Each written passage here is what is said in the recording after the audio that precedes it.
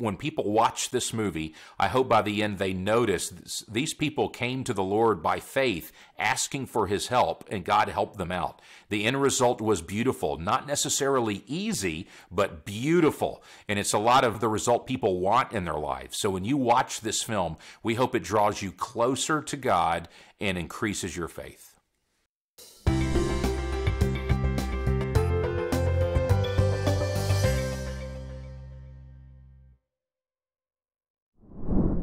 Hi, I'm Cody Mitchell, and welcome to the Daily Declaration podcast. Today I was joined by Alex Kendrick, who is an actor and producer. He's been involved in films like War Room, Fireproof, Facing the Giants, Overcomer, Courageous, and so on. We're talking to him about his most recent film, LIFEMARK, which is a really powerful film that stands in support of life. It's releasing in Australian theatres today, going forward, and really encourage you to go and check it out. But here's the conversation. I hope you enjoy it. Welcome to the podcast, Alex. Yeah, it's good to be with you, Cody. Yeah, it's great to be able to chat with you. I just want to talk about your latest film, LIFEMARK. It was released, I think, about a month ago in America, so it's been out for a little while. It's only just being released here in Australia. Could you tell us a little bit about your heart behind the film? What inspired you to create it? Well, we had finished the movie Overcomer in 2019, and we're about to release it in theaters. And Kirk Cameron gave us a call. He said, guys, you've got to look at this short documentary called I Lived on Parker Avenue. He watched it on YouTube. He said it just brought him to tears and it grabbed his heart. And Kirk has adopted 4 of his 6 kids. And so my brother Stephen and I watched this little documentary called I Lived on Parker Avenue. It's a true story about an 18-year-old girl who rolls off the abortion table at the last second and tells the doctor, don't do this procedure. I am going to choose adoption for this child. She walks out of the clinic, places the baby for adoption, ultimately when she has it. A Christian couple who could not have their own children adopted this baby and named him David. When David grew to be about 19 years old, he crossed paths with his biological mother, Melissa, who had walked out of the clinic.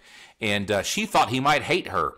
And instead, he wraps her up in a loving hug and says, thank you, thank you, thank you. I'm so grateful for the decision that you made, the family that I have. And it just melted her heart. She cried with him. And today, Melissa speaks around our country and beyond about her story, her faith in Jesus Christ, and that decision. David does the same thing. He is now married and is a lawyer that helps other families adopt children. Now, I've told you the shell of the story. There's lots of twists and turns in there that you'll love in the movie. I haven't released yet.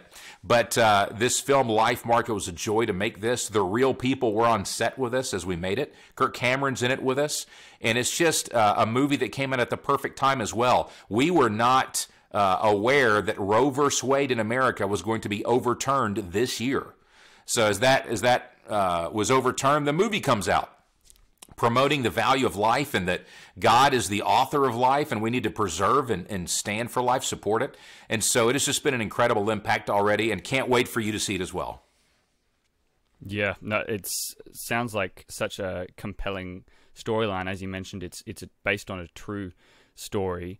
I imagine creating a film based on a true life narrative is kind of difficult. What were some of the challenges to creating a real life based film? Well, as stories happen in real life, they are not structured in a 3-act script. And so we have to take what really happened and fit it in a movie format as best we can. But we did not want to change anything more than absolutely necessary for it to become an hour-and-a-half movie, a 90-minute movie. And so we worked with the real people. And so the structure is a little bit different because it's based on a true story, but still very exciting. We had to figure out how to do things we had never done before. We filmed skydiving and cliff jumping and ATV racing and things that we had not yet done, and figured that out, and it was great fun to do that. A little scary at times, but those were really a part of the actual story that the real people were doing. And so we said, let's stick it all in the movie. And so we did it, and that was a little bit of a challenge for us, but I love the end result, and I hope viewers love it too.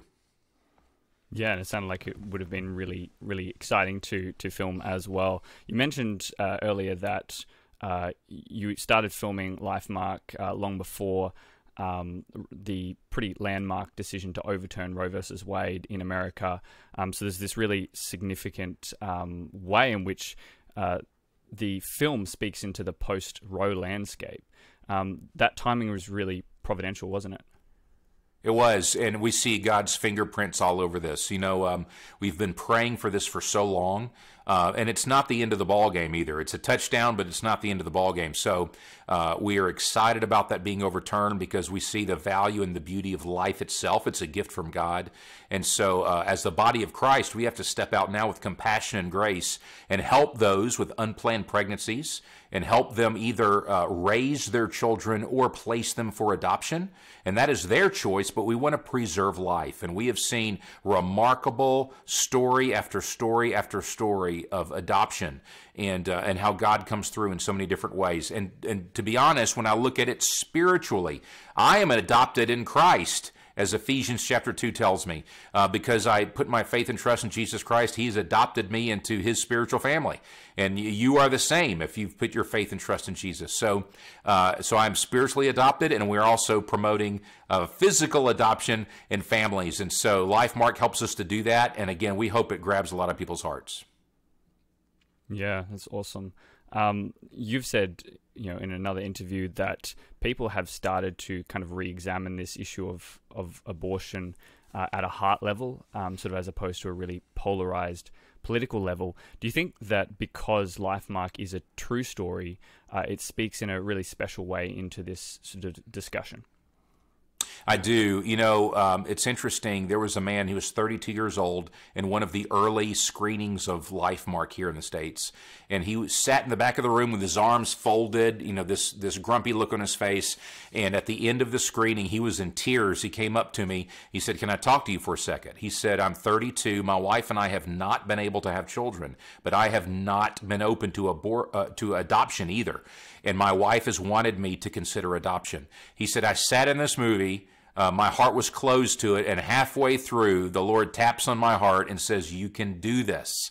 And he said, "I just melted. And by the end of watching this true story, it's a beautiful true story," he said, "I realized the Lord was saying, 'I'll walk with you. You can adopt.' And so I'm going home to tell my wife, 'Let's do this. Let's adopt.'" And so he cried, he thanked me and gave me a hug. And I was thinking, Lord, man, if you do things like this in people's lives, I'm so excited about any result this movie brings. Absolutely. That's such a phenomenal story.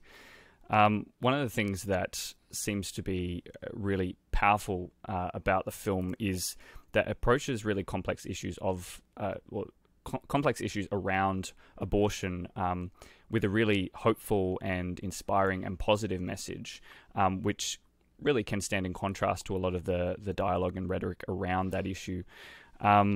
Do you see this film as reaching out to an audience beyond the Christian community? I do. Of course, we start with the Christian community because Christians have to step up with unplanned pregnancies and offer hope, healing, redemption, prayer, and support. And the way we have to do that is with compassion and grace. The rhetoric back and forth on both sides of this debate gets pretty ugly, and often people just throw facts at each other thinking it's going to change the mindset of the other side, and it's not. And so the way to do this is with love, grace, and compassion, reach across where you lower your guard and you say, we just want to love and help people. And the other side responds to that. And so just as Jesus did, when we present truth with love and we do so with compassion, it's more well received. And so telling this true story, hey, it's hard to argue with a true story. And telling this true story touches so many people's lives, and it's already changing mindsets here in the States. So we're excited about what it could do worldwide, including Australia. So we're just going to let it say what it needs to say. And the fact that it's true and we didn't have to add anything to it. We just present the story as it happened, and we'll let it speak for itself. Yeah, absolutely. No, I had the privilege of seeing the film sort of in advance, and I can testify that it, to be honest, is one of the most powerful pro-life messages that I've heard, in the way that it really manages to cut through the hostile rhetoric and really get practical. So, you know, as I mentioned, the film's been out in America for a while. What has been the reception like so far in terms of from the audience perspective and also critics? Well, we've been surprised. Critics so far in America have given it a 100% approval rating, which is crazy. You know, we've never had that before.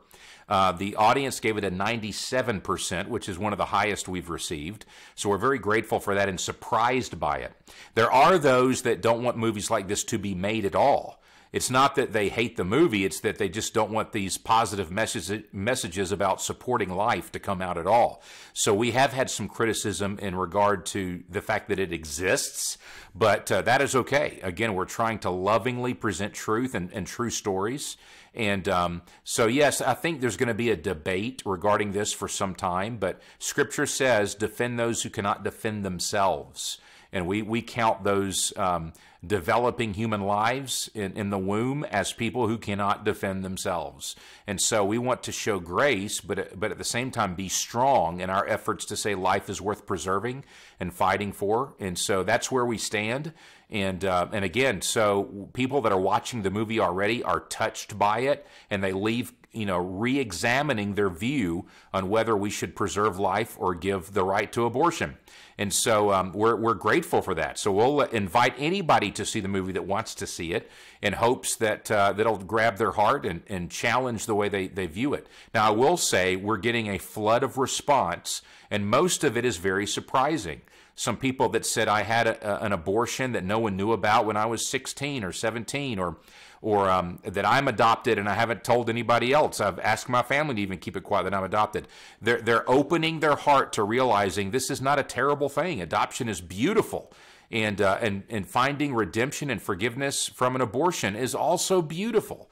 And so we want to bring hope to people and put them in touch with the Lord who loves them and offers forgiveness and redemption. Yeah, absolutely. And there's something powerful about the way that that message is able to be conveyed through a film as opposed to through conversations.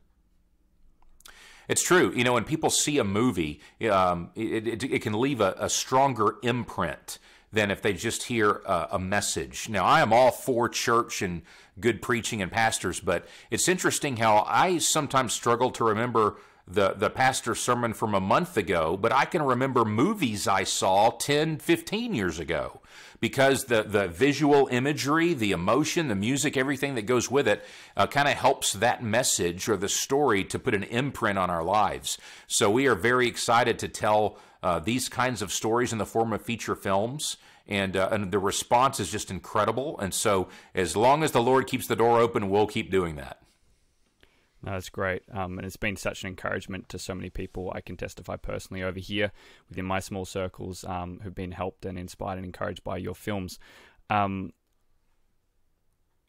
last thing that I'd love to sort of ask you is, if there is one feeling, I guess one thought, one lesson that you would love people to take away from this film, what would that be? There is a God who created life, and it is a gift for us, and He loves you. Whatever circumstance you're in, He wants you. He wants you in a relationship with Him. and that through Jesus Christ, he gives us a clean heart and a clean mind and a relationship with him, as well as eternal, an eternal home in heaven after we pass away. And so to value what God values is what ultimately we want to bring to people. And we want to do so with love, truth, and compassion. And so as I value what God values, my life gets more fulfilled and rich. Not that life is easy. Life is not easy. But at the same time, joy is available. Forgiveness is available. Hope is available. So when you trust the Lord, those are some of the byproducts of that relationship with him. So when people watch this movie, I hope by the end they notice these people came to the Lord by faith, asking for his help, and God helped them out. The end result was beautiful, not necessarily easy, but beautiful. And it's a lot of it's a lot of the result people want in their lives. So when you watch this film, we hope it draws you closer to God and increases your faith. Absolutely, and I think the film does that really, really well. So thanks for your time today, Alex. I really appreciate talking to you. God bless you. Good to talk with you. Are you okay with people knowing that you're adopted? Yes. Mostly. Not really. Do you remember asking to see that when you were about 8 years old? How old were they? I think she was 18, and he was 17. I honestly had no idea that this many people were wanting to adopt. Imagine how scared she must have been. She was pregnant when she graduated, and then the decision to place you for adoption. God, if you're there, please protect him and watch over him. There's a birth mother on the line with a question for you. It must have been the hardest decision of her entire life. Hello? But she loved you, and I'm so glad that she made the choice that she did.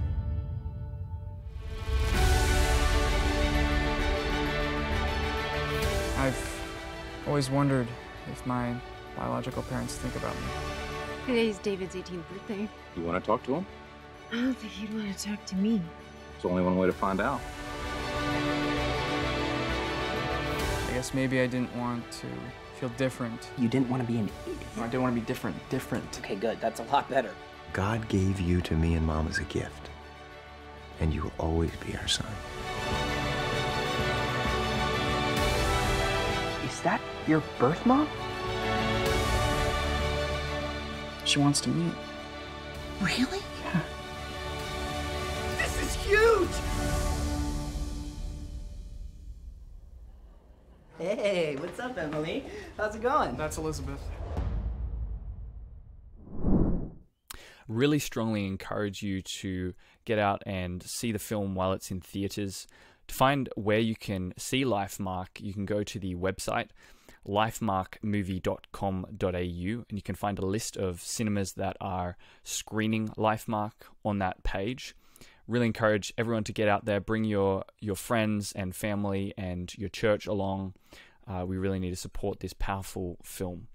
So we'll include links to the LifeMark movie website in the description below, where you can find all that information.